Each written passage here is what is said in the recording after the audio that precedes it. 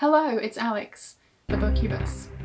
Today I'm going to be sharing some bleak film recommendations because, yeah, who doesn't want a little bit more bleakness in their life?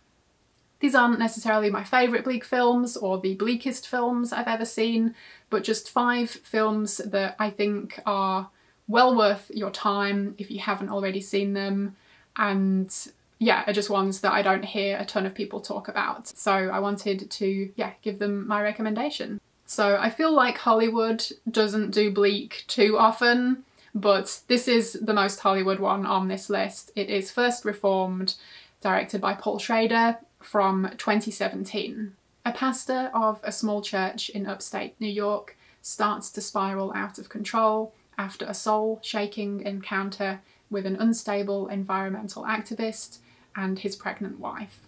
This is a really excellent one, definitely fits the bill for bleak. It's a pretty rough watch. It's a very interesting concept, and yeah, Ethan Hawke gives a stunning performance as the pastor. Yeah, I don't have a ton of details to say about this one, but it really surprised me. I think I wasn't expecting it to be so hard-hitting and effective. But yeah, I feel like it's the one on this list that most people will have probably at least heard of if they haven't already seen.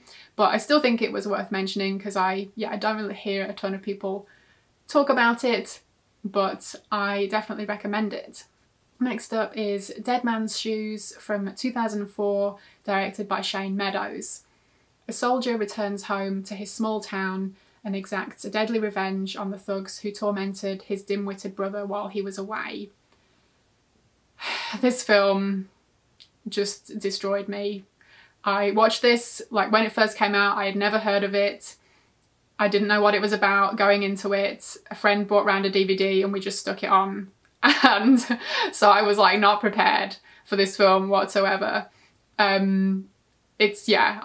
It's one that stayed with me this whole time. I think about it from time to time because it had such an impact on me. It's a really rough watch. So yeah, this is part revenge story, and Paddy Considine is just absolutely amazing in this role. But then we also get the playing out of what happened with the younger brother.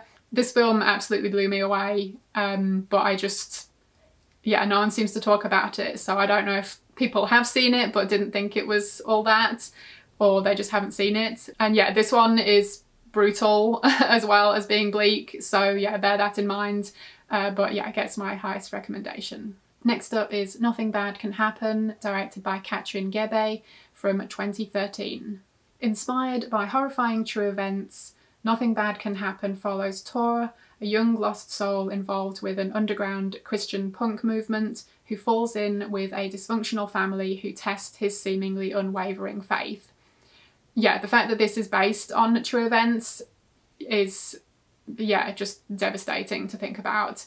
This is about a character who, falls in with this family. The father is sadistic and, puts the main character through various things, but the main character sees these things as a test of his faith that he must endure and get through, and things just get worse and worse. It's another brutal one, and it's a grim one. Another one that really stayed with me because it was so hard-hitting, and just generally super bleak, just awful, really.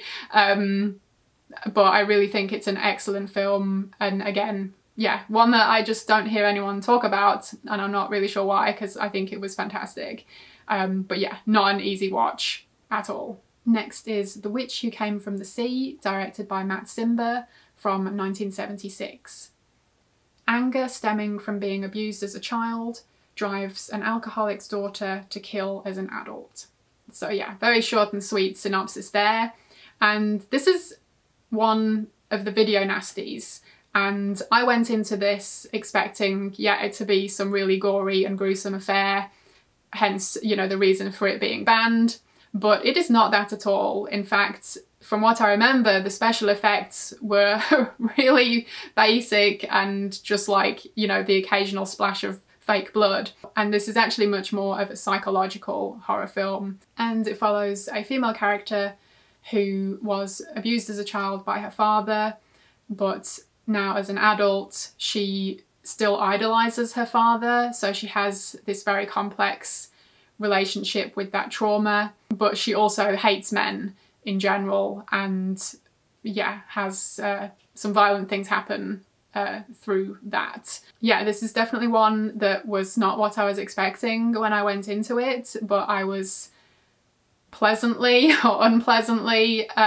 surprised that it was a much more, you know, deep and meaningful story than the gore fest I was thinking I was getting into. Very bleak, heartbreaking, but it's one that I think is really underrated, and more people should give it a watch. And last up for this list is Clean Shaven from 1993, directed by Lodge Kerrigan.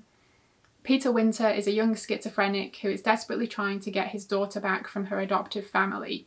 He attempts to function in a world that for him is filled with strange noises, electrical noise, disconcerting images, and jarringly sudden emotional shifts. During his quest, he runs afoul of the law and an ongoing murder investigation. This is a really interesting one in its visual style and the portrayal of schizophrenia through this particular character. And yeah, just a really bleak story, surprise, surprise. I think, again, it's one that I just don't really hear anyone talk about. I know I've said that for each of these. We've already established that, but anyway, I think this is yeah, a great example of that kind of underrated gem that I think more people should check out, you know, if it sounds like your cup of tea. Yeah, this one is really haunting, really interesting and unique watch, and one that, like I said, with all of the others, I would highly recommend. So it can be a bit difficult to recommend films like this because, you know, they're not fun watches, and I think a lot of people, you know, they want to escape from life when they watch a film. But if you are, yeah, prepared for something a bit more challenging, then yeah, these are 5 films that I would highly recommend you put on your watch list. Let me know if you've already seen any of these. I would love to hear your thoughts, and do let me know if you have any bleak film recommendations of your own. I'm also going to be doing a bleak book recommendations video, so keep an eye out for that. And if you want to hear a bit more about Bleak Week, the concept of it, I will link my previous video if you haven't already seen that one. Thank you ever so much for watching. I hope you enjoyed it, and hopefully I will see you again in my next video. Bye!